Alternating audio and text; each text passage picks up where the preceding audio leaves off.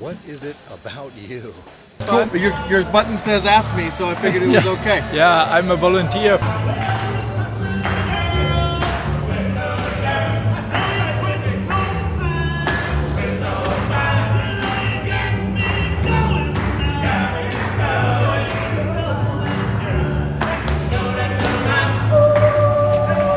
Excuse me. Can I ask you some questions about the park on camera for my YouTube channel?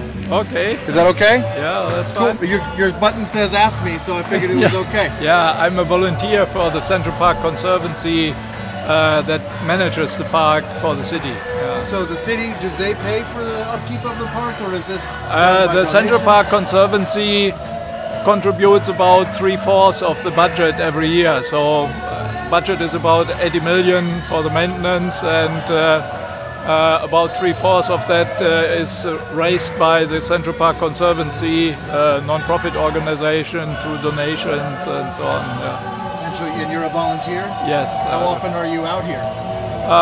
Usually 2 times a week, helping visitors get around, distributing maps and so on. Okay.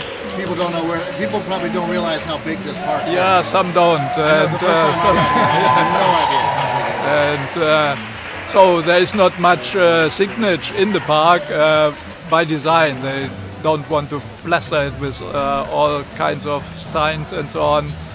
So it helps if you can give out maps and point out some popular sightseeing spots and so. Yeah. What's the most popular sightseeing spot? Well, this is certainly what they call the heart of the park here, the Bethesda Fountain, and then the whole area around the lake. So there are a number of sightseeing spots, and then here the mall.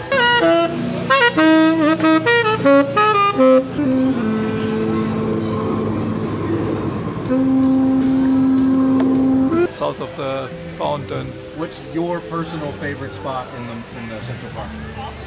Well, there are certainly many, but actually I like this wooded area here, the Ramble, north of the lake, because it's a very quiet area, and if you are in there, you forget that you are in the middle of the city.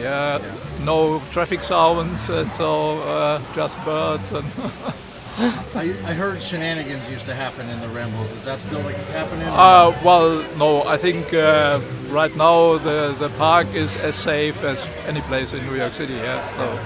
So my YouTube channel is called "What Is It About You?" Tell me something about you, you specifically. Like, what's your story? What was your life philosophy? Anything like that?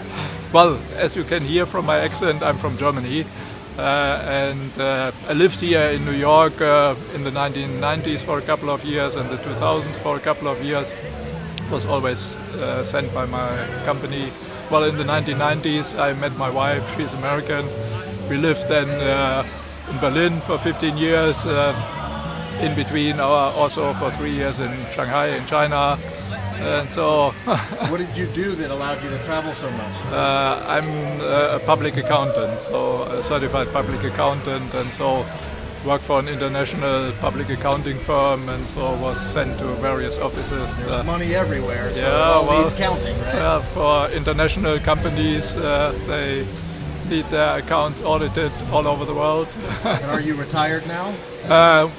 Semi-retired. I still work as a consultant for my firm, but I'm flexible in my schedule, and it's all online, so it doesn't matter where I live. My children decided they want to live in the US, and so as we always liked New York, so my wife and I decided then we move here. And you live in Manhattan? Yeah. Wow, that's pretty great, man. Yeah. Thank you so much for talking to me, Erhard. You're welcome. Have a nice day. You